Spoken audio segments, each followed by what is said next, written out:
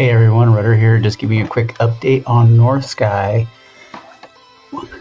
Working on this little section here where we're kind of coming out of the cut, which you can see on the left in this time lapse. And I'm just going out and trying to create a new bench on the outside to give a little more sun exposure like we've been doing the whole time. And coming around the corner here, this will be the last section outside of the cut that I'll be doing. Otherwise, I'm back on the existing tread the rest of the way to the bridge abutment, so that's great. And I'm within sight of the bridge abutment, so we're getting really close here. I expect another week or so, and as long as weather holds, we should be able to get this thing wrapped up. So everything's looking really good.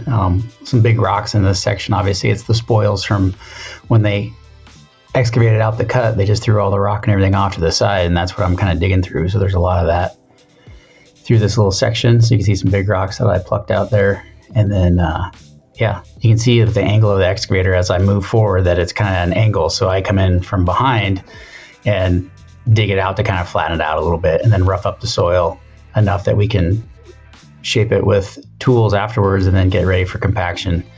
And yeah, so far so good. It's good to get back into some regular dirt as opposed to all that clay that I've been hitting here for the last week or so. So that's been nice, a lot easier to work with. But anyway, just thought I'd give you a quick update. Thanks for watching. Bye.